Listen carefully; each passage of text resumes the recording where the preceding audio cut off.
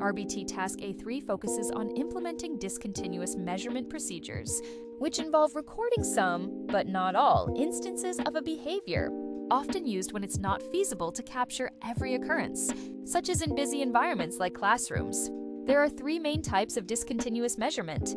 Whole interval recording, where an observation period is divided into equal intervals and the behavior must occur for the entire interval to be recorded as a yes. E.g., Lila marks a plus if her client spits repetitively for the full 2-minute interval, and a if it happens only partially or not at all.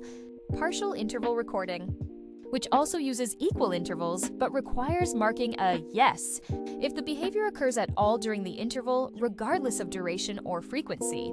E.g., if a client bangs their head once or repeatedly within a 7-minute interval, the interval is marked with a plus and with an X if it doesn't occur, and momentary time sampling, where the observer checks at the end of each interval to see if the behavior is occurring at that exact moment.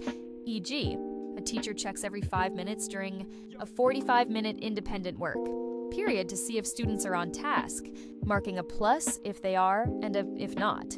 These methods provide efficient ways to collect behavioral data when continuous measurement isn't practical.